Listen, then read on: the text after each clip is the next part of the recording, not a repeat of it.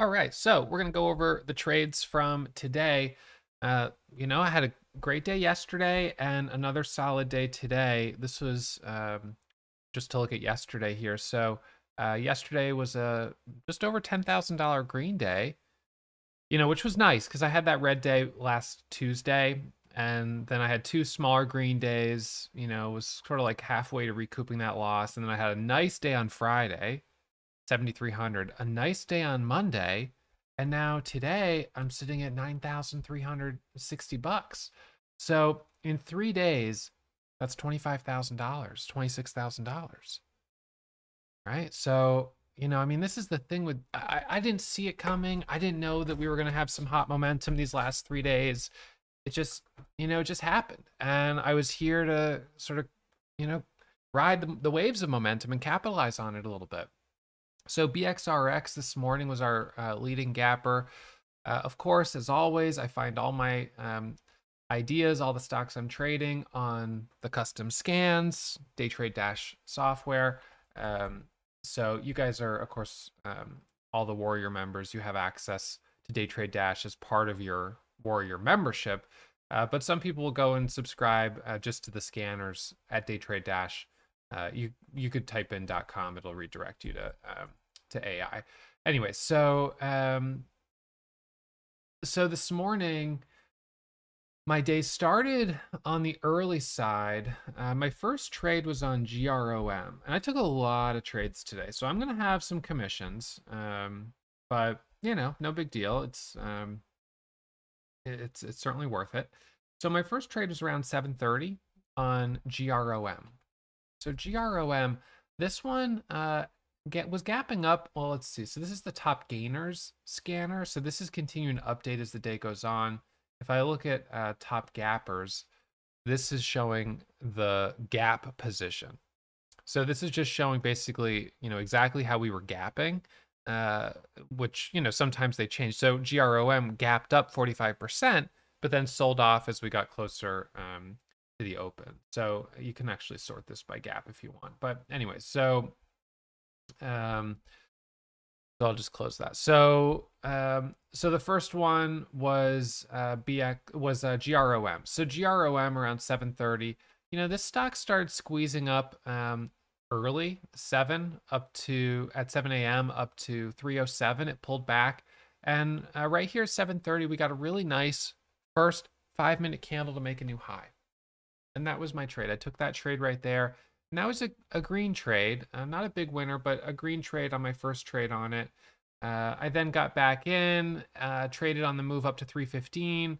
We got a 5-minute pullback, got back in for the break of 315. We got to move up to 350. And then right here, I was a little cautious because I was like, you know what? We've already had our first pullback and our second pullback. Sometimes third pullback gets a little risky, but we ended up getting a nice breakout there. And I traded the break over 61. So it pops up right here. And I was like, okay, if this thing wants to keep going, let's see what it wants to do. So I got in at 61 and we got that move there up, which was really impressive, up to a high of 422. Reverse came back down and that marked the high of day. I wasn't super surprised that that marked the high of day because it was a shooting star candle. It's a reversal indicator, and it didn't. It in fact was a correct indication there. So that was GROM. We got some trades on it pre-market, and then it kind of died, and that was it.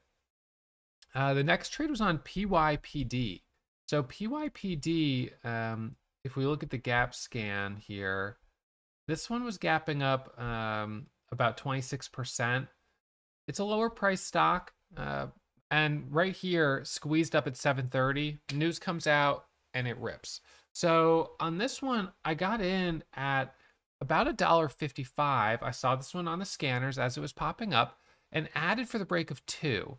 Ended up making 200 on it. Small winner. Added back and got a nice scalp on it with about $1,100 of profit. I was kind of impressed. I was like, wow, that's not bad. So it did reject that $2 level on its first attempt, but then it came right back up. Look at this, right back up there to 2. So, that was good, but we saw some big sellers come out pretty early. 40,000 share seller on the ask at 190.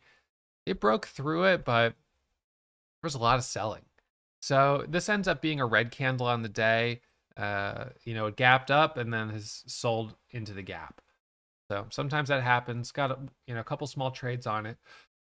And then we had BXRX. So BXRX ended up being the biggest winner today, and news came out at 8 a.m. It pops up. It's noteworthy that it's got a very low float, so the number of shares outstanding, very low. And right now we've got 28 million shares of volume, which in terms of float rotation is pretty crazy. We got first this initial pop up to 450, and I actually I had a couple trades on it. My first trade was at 395 on this candle here at 8.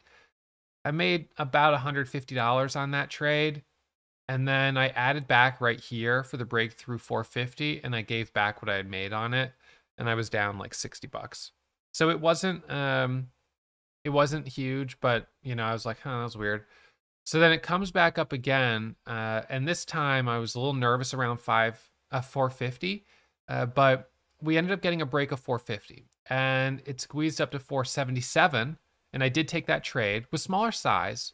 My entry was 445 or 450. We got the move there up to 477, little pullback, then up to 487, a dip, and then it started to pull away. We got to move here up to 550. Resistance at 550, it pulls back, and then it came here rallying back up, and I didn't expect it to break through. I thought it was going to come back up here and double top, because this was a pretty decent sell-off. I did take the first 5-minute candle to make a new high, so that was an entry over 492, and I was happy with the trade, but I didn't expect it to go that high. So took profit sort of on the early side on it, and it ended up going a little higher without me, but that's okay. Then we got a micro pullback through this area, a move up to 616, a squeeze up to 445, a dip back down, a squeeze up to the halt, a resumption, a move up to 689, and then a halt down. Bought at 601 on the halt down. It thinned out. So it was halting down, and it was like stacked at 601, and then it started to thin out. I bought at 601. It pops up to 604, and then it went right back down to 601, and it halted down. So I was like, you know what? I've only got 1,000 shares. Let me hold this in the halt, and let's see what it does. I can either add like 580, bring my average down to 590, and maybe get a pop back up to 6 and make 200 bucks. Or if it opens higher, I could get a nice move. And it ended up opening at 610. I added 1,500 shares at 610, which gave me 2,500 shares, about 606. It squeezed up to 625. I took it off the table, and I was happy with that. And that ended up being my last trade there. So, it's 10 a.m. and I'm locking up another green day. Right now, I'm definitely still in the mentality of take the profit and run. I feel like this is a little bit of a hit and run market. Get green, get out, get green, get out. Obviously, on days where I'm feeling it and I'm doing well, I want to trade a little longer. And I did trade a little longer yesterday and today, and it was definitely worth it that I did because I added a little bit more profit. But, having said that, I don't want to overstay my welcome. It's still early in the year. It's getting towards the end of January, but still early in the year. I have to kind of, keep my head down, kind of grind on, just these $5,000, $8,000, $10,000 days until I've put away $100,000 of profit on the year. And once I've sort of hit that first milestone of 100K, then I can maybe start to take a little bit more risk, get myself up to 200K, 250, and 500K is the next kind of big line in the sand. Anyway, so that's kind of where I'm at right now. Just trying to be consistent, trying to be green and take the money when it feels like things are cooling off a little bit. So $9,360.91. That's about as much as I could get today. I sort of felt at one point on BXRX, I was up 2,500 on the day, and I was up only 600 on it. And I was like, man, it's moved a lot, and I haven't really made that much money on it. And that was after I had gone from being up 3,000 to giving back 500.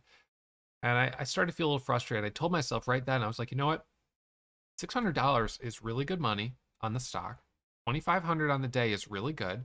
And if you're going to lose appreciation for that, that's when you're going to go red. These $2,500 days add up. You know, $2,500 per day average is 500,000 plus a year. So, you know, keep your head down and keep trading. Stay focused.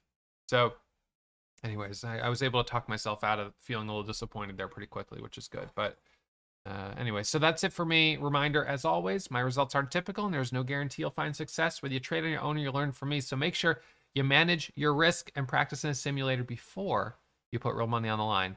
I'll see you guys tomorrow on YouTube for the next recap.